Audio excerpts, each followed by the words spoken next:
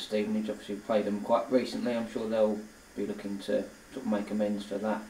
Yeah, I mean, for me, Darren Sole, you know, he's a new manager there, and he's been there a while, but steps up to the manager's position, and you know, I know he's disappointed about the weekend, but they've got some good players there, as we know, and I thought they played really well against us. Even when we won them 3-0, they had too many opportunities for my liking, and early on, and we rode our luck. So we know it's going to be a difficult game.